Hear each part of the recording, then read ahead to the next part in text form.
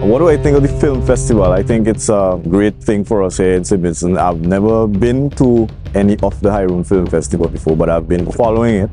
I made a special effort to attend tonight's viewing, mainly because Vincentian night, all Vincentian films, and I pretty much have been following a few of the filmmakers. You know, I've been inspired by their work and I've been watching them on social media and so on. So, you know, just to help to lend some support and also to do some networking.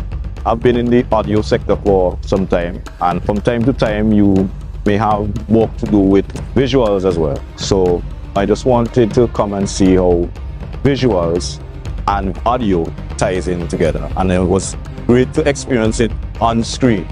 I know that there's a lot of work going into producing these films, so these are the persons that you could actually learn from, because it's a small sector right now locally.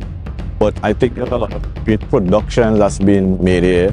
Particularly impressed with the documentary kinds of films that I've seen. I got very emotional looking at Turtle King one. I've been to the Turtle Sanctuary before, but this particular story took me to a different place because it brings me back to my childhood when your grandparents told some very interesting stories that told you about their livelihood and struggles that they went through leading up to where they are today. So I'm very much happy that I came, and I'm sure the rest of the audience here felt the same way.